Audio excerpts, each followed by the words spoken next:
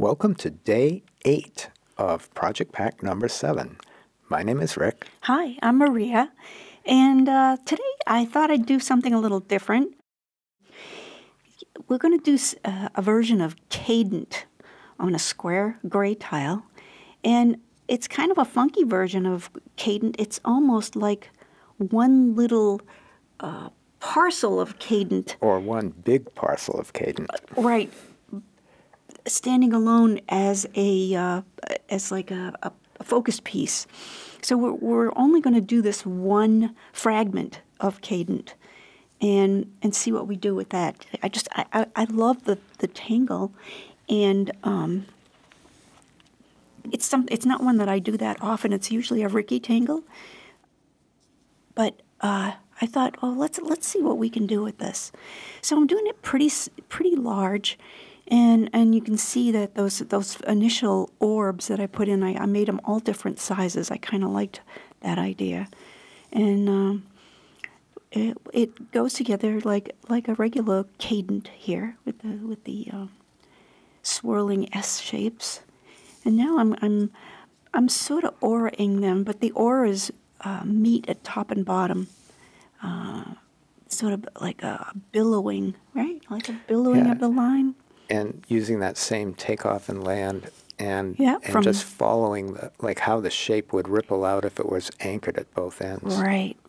Which is kind of a nice way of auraing. Well, look at that. Just that in Even itself. just that and we'll do that in cadence sometimes. Yeah, and there's a lot of movement in that. It has this feeling like it's dancing. It's like a breeze blowing. Right. So I'm doing it on the inside now, which is so beautiful. Look at that. How easy is that? Leaf shapes.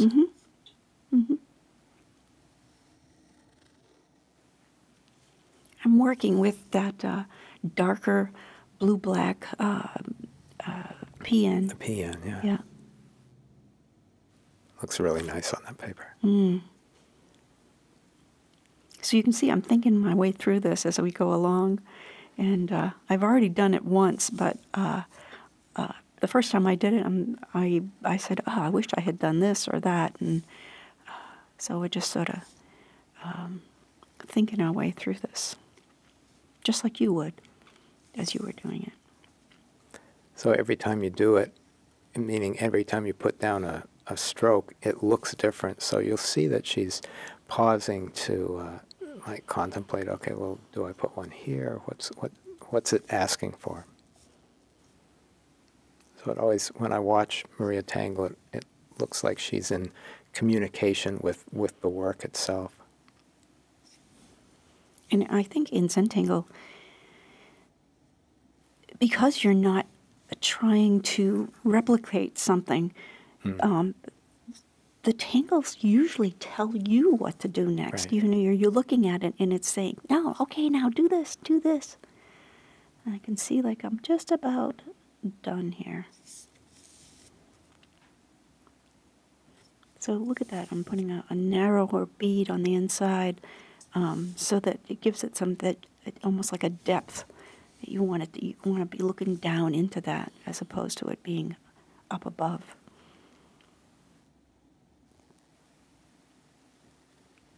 Oh, that's neat. So see how she wrapped all the way around that cadent piece.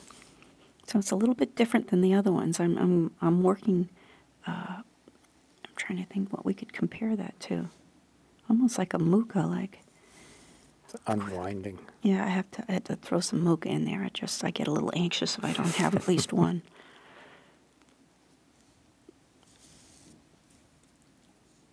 So Yeah, it's almost nice getting to look like a jack in the pulpit of some sort, or the way it's the curves are coming out. Another one. So because it's a standalone piece, I didn't have to worry about it being like in a fragment. This would have been difficult to do, probably. Although, I suppose I could try it. And I left a lot of this in when I edited the film first because I wanted to give you an insight a little bit into how Maria's approaching this and what her, interaction and thinking process is as she's going along, or feeling process. So right now what I'm doing is I'm placing it, because it's going to be a monotangle, I'm placing it on the tile to give it some, balance. So now I'm going in with the blue 01 micron, and it looks like I'm going to focus on some of these ribbons.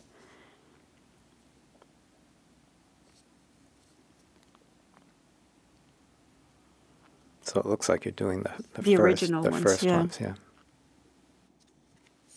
So if you can remember what the first ribbons, where they were, that's what we're doing. We're working on all those right now. But if you miss it, it doesn't really matter. It really doesn't. There's no Tangle police that's gonna go up to you and say, Yeah. "Wah, wah, wah, wah, wah." It's so forgiving. Like any work like this that we're doing together, the objective is not for you to duplicate exactly what anybody else has done, but to provide like a springboard to Let's just give you some ideas. ideas, and, yeah. and it will become part of your toolkit or not.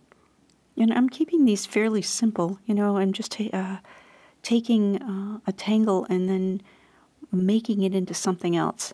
But using all these techniques that we all know and love, we don't have to think about it too much.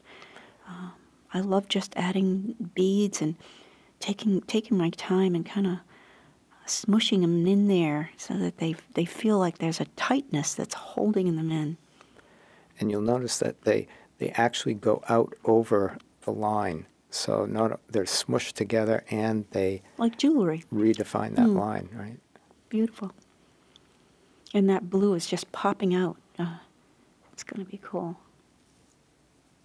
Right, so she started with the center one and then went out to each edge.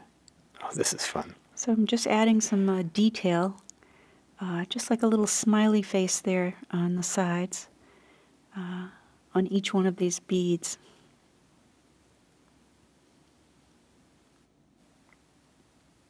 Has more like an etching effect, or engraving. Oh, I'm going to go in another one. It's been so long since I've done this. I have to remember what I did. So again, we're going to put interior auras on the next ribbons going towards the center. And she rotates it every time. Rotates the tile every time. So adding some drama here, some nice deep dark color. You always, well, I hate to say always, but it's good to have some intense color in your composition. It seems to balance well with the fine lines that Zentangle is all about. And a lot of times we'll think not only of the color balance, but also the contrast of straight and curve as well. Yeah. So that's both deep color and it's got very straight edges, which Again, is not like me. right, I know. But they're a little tilted, so. Yeah, okay, I'll go with that. Well, that kind of looks pretty. So Yeah. you can see where we're going here. It's going to be, it almost looks like clothing from the Middle Ages, where they had a lot of these poofy, billowy clothes with all kinds of detail and tapestries and beads, and I love that stuff. It's really great. But I would wear this.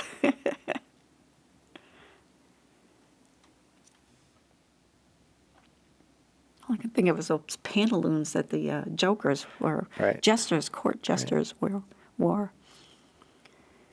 So I'm putting some little pinstripes, kind of neat.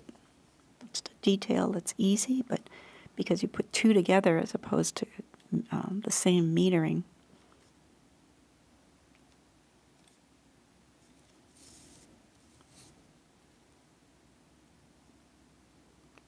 So it's a version of sort of like a patterned hollow bar here.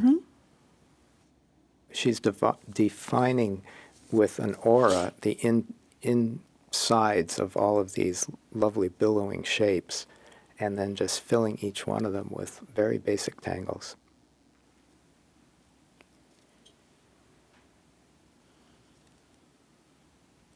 So I've got tipple, then a slice of slanted knightsbridge, and then some hollow bar there.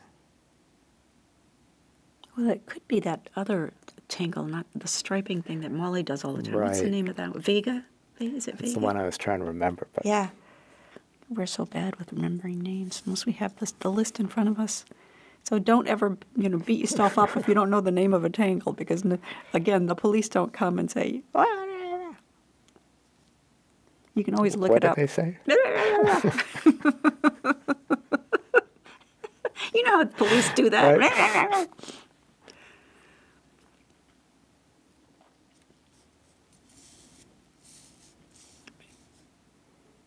I love how they're not the same number on every side.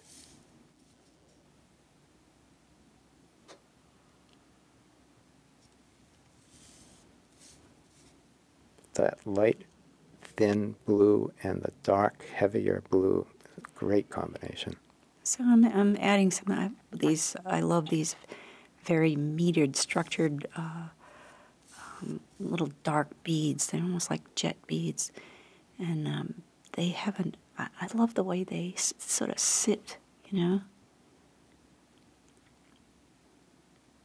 you don't even need to color the behind, It Right. just sort of does it on its own. Well, I love the contrast of the almost those the striping of like the light tipple, then the darker knightsbridge, then the light hollow bar, then the darker.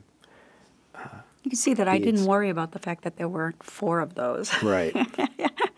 Didn't bother me That's at what all. I like.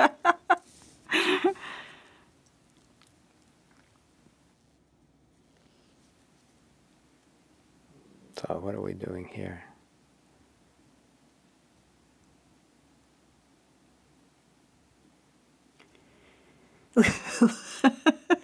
Look like What? teeth. Dental work, they call that dental They work do. on houses when they have that. There's a little dental work. But these are like smushed in, even more smushed in Little beads. squares. Yeah. Well, they're actually squarish. Yeah. I don't know. I don't Square know what- beads. Right.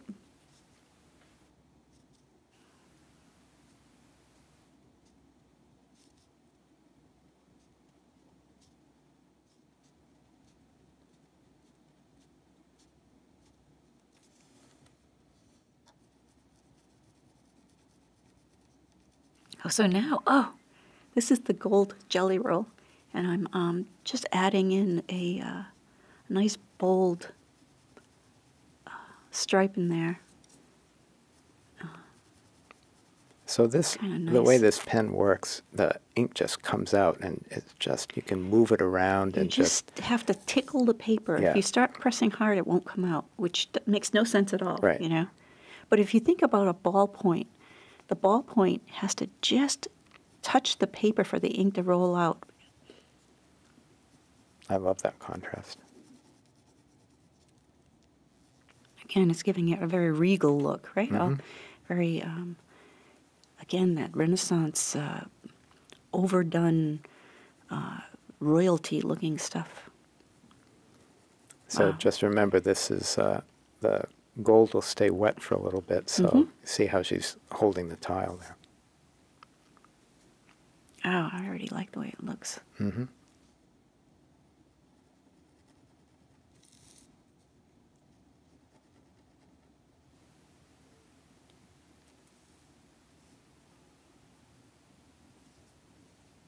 And just turning the tile so you can see where you're going and And your hand doesn't get onto the wet stuff. right.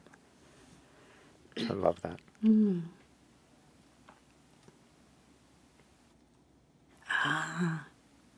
So go in and do. It's a great contrast.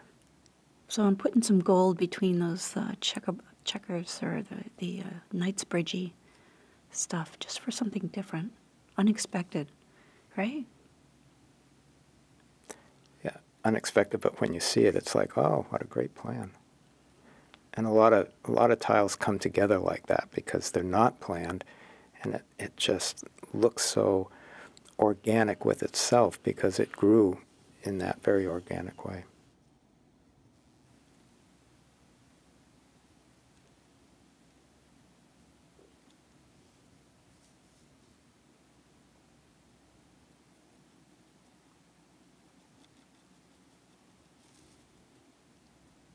This is such a good example of something that's each step of the way is so simple and basic, yet when it's all put together, it looks overwhelmingly complicated, but you know the secret. So I'm thinking that, when you have something that's so decorative, that maybe if you have some spaces that are a little bit plainer, to balance off that, 1/3, 2/3 thing. 2/3 of it is pattern and 1/3 is plain. 1/3 is dark, 2/3 are light. There's that phi ratio thing that you like to have in there. Not perfectly, but just in the back of your mind for composition.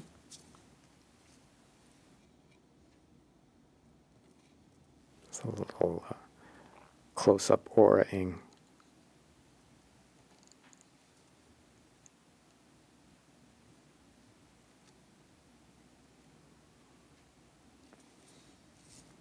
And then rounding in those corners just a bit.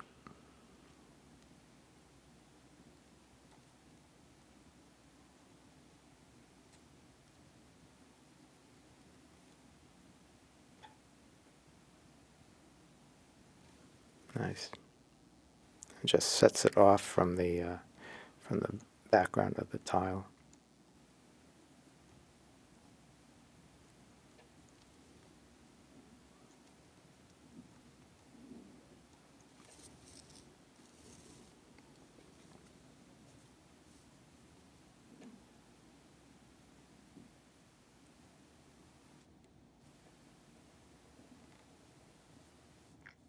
So on these Jelly Roll pens, I always keep like a scrap paper next to me that every once in a while you want to go and twirl the tip on a scrap paper just to clear it off a little bit. So I'm going in now with this beautiful charcoal, that blue charcoal pencil. After you let it dry. Right. And it's just enough to give it this lovely softness,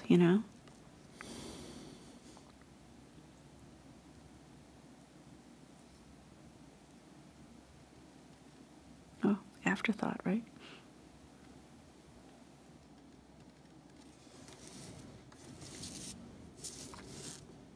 Yeah, that was that little extra one there. Oh, that extra one. What are we going to put in there? Huh.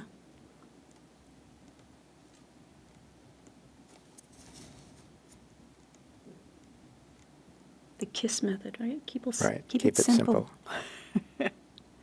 Silly? Silly. That's good.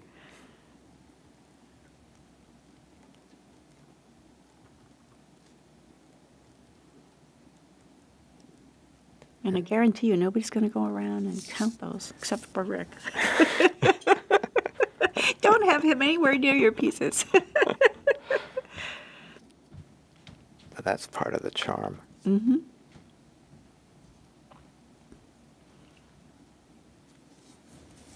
And there's nothing wrong with being exact, too. It's just, even if I tried to be precise, I just don't think I could pull it off. So I'm now adding some graphite to give it, to tone down the perfect color. You want, for me, in order to show some sort of reality, you got to tone down the color right from the pen, right from the tube. That's a big part of what I do.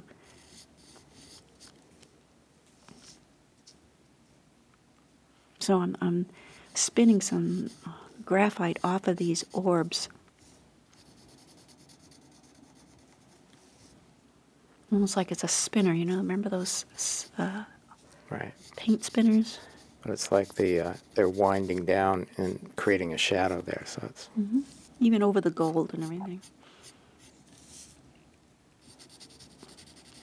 and you can work with the tangle as you're shading it. So when the tangle gets small and tight, it necessarily there's more ink there, so it lends itself to being darker. So you're just sort of reinforcing that with the graphite.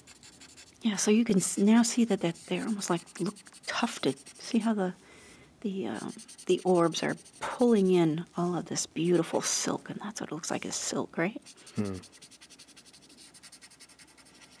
And where it's winding together, it gets a little darker, moving away. And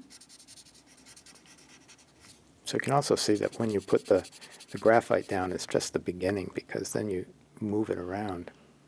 So what were we going to do with these orbs, right? I can never leave those alone. I'm going in with this darker pen, and I'm adding some love, you know, just going around and adding details that might have wanted more come forward, more presence. So the lines that were spinning off the orbs, so you can see them, the darkness. And I'm just going over the lines that are there. And also sometimes when you put the chalk down or the graphite down, it dulls the line a little bit. So just by restating it afterwards, it makes it crisp, and it's also reinforcing that it's getting darker in there. That's when I would do a tile, this is like my favorite part, is, adding the shading and adding the contours that maybe didn't make it the first time around, or, highlighting some of these things. And you can see I'm going around the gold, because the gold is hard to control. And if you go over the edges, you can see those lines a little better. But it also makes the gold really framed, and then it looks like it's peeking through the split in the blue. Mm-hmm.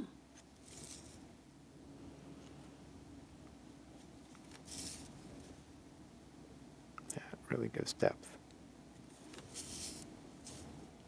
And this is fun. This is, you're playing. You don't have to really think about it or anything. It's already there.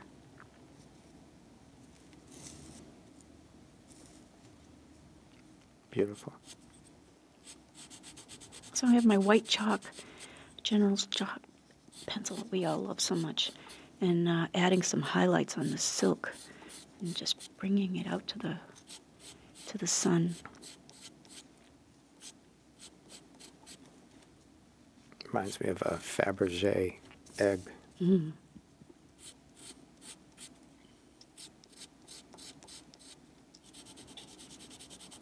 Can't wait to see what everybody does with these little prompts, right? Well, a lot of these project packs are just full of ideas that you can use and cross-pollinate all sorts of other things that you're working on. Yeah, there might be one little thing in here that you just absolutely love, and then you add that to your tile, as opposed to, doing the whole thing exactly the same. Or you could do the whole thing exactly the same. It's a great exercise. Like being part of a class, Or repeating an experiment that's already been done, and you learn something from it more than just reading about it. So I kind of just glide my tortillon over that to get the excess of the white, just to be able to kind of move it over, soften it.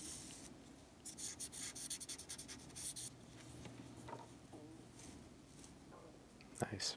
Oh, but there's more. But wait. But wait.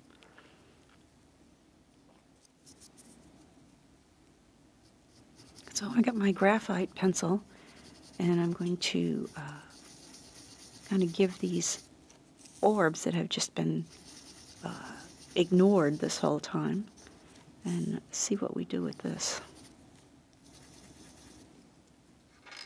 I hope I don't screw it up.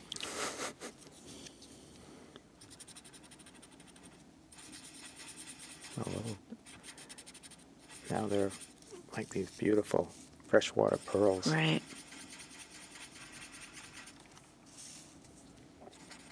Not.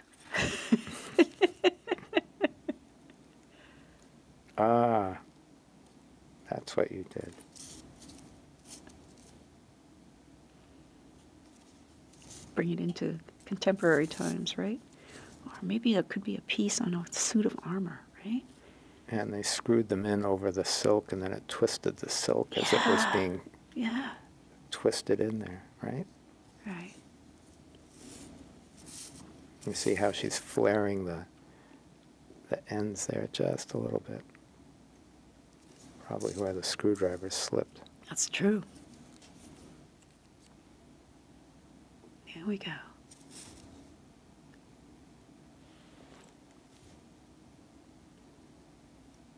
That was fun. All in a night's work. Bada boom. Bada boom. Have fun. So, Oh, I did want to show you yeah. my first version too, so you can see what I did here and what I made changes in. So after your chop, you sign your tile and keep it, look at it later, get inspiration from it, hold it, turn it this way and that, hold it at arm's length, and you always see something different at a different perspective, both in physical distance and time distance. So you can see the first one I did, it has a different character altogether, and it's not that one is better than the other. They just sort of morphed. And one inspired the other. Right. So we look forward to what you do, and please post it on the app, and comment and subscribe and do all those YouTube-y things, and we look forward to seeing you tomorrow. See you later. Bye now. Bye.